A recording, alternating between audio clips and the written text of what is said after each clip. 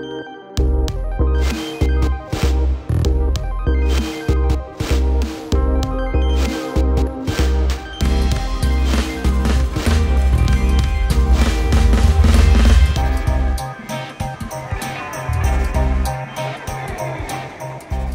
is London Vision Clinic on the forefront of refractive surgery? So because as soon as hyperopic corneal treatments without a flap are available, we're doing it.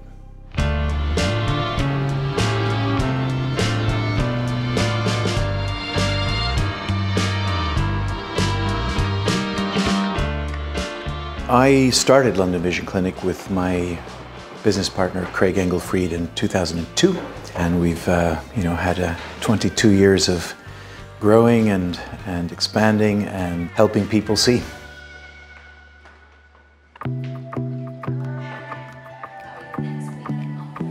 We try harder than anything to make sure that the patient experience is flawless. Okay, perfect. And now you can take a seat back. That's all done now. Hi. All right. Take a seat here. Okay, good. So with LASIK, from the top, it looks like this. And with SMILE, it's a tiny little incision like that. So the advantage here is that there's no moving parts.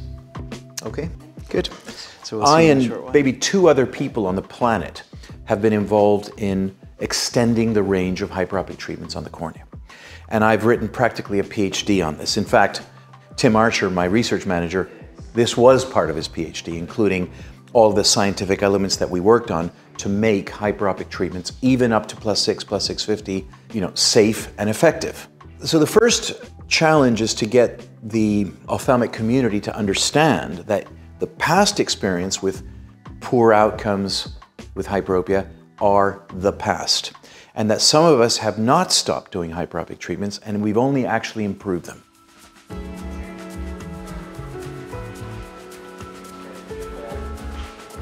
We now have the release of SMILE for hyperopia on the VISUMAX 800.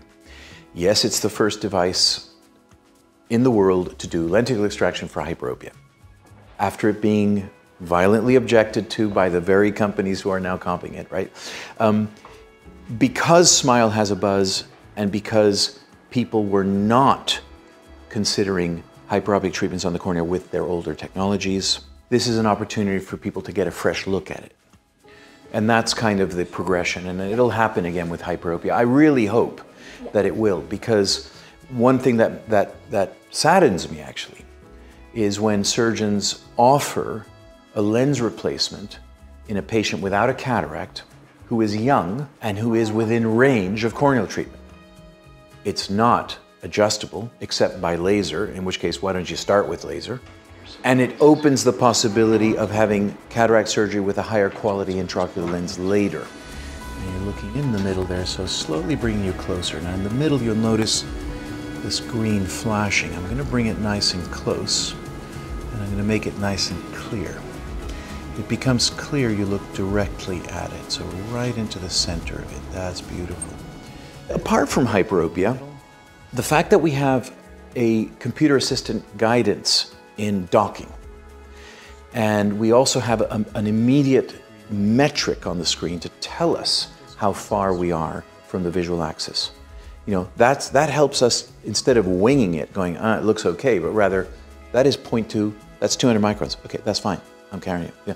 So having that system and having cyclotorsion automated is really nice, and it's certainly going to produce better outcomes for the general community of SMILE surgeons. That's perfect. Very, very good. Excellent.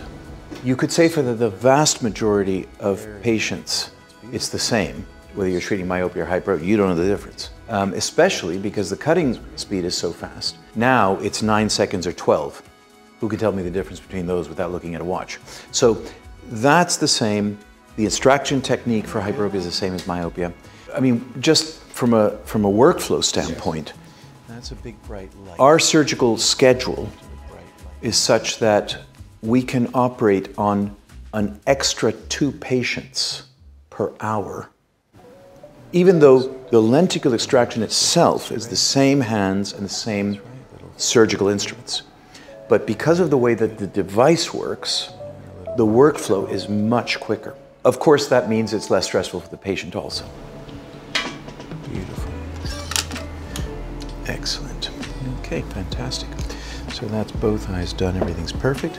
We're gonna put this right look down. And straight, okay, we'll take a picture now. So as far as the outcomes are concerned, they're excellent. And the accuracy of hyperopic corneal treatments is very similar, if not slightly more accurate than IOL surgery. Because IOL calculations in shorter eyes are less accurate. Yeah. Even better there? Yeah. Better 1 or 2 there? Kind of the same, but... Good, perfect. And then looking here, better if I go to 2 there? Yeah. Between 2 and 3? 3.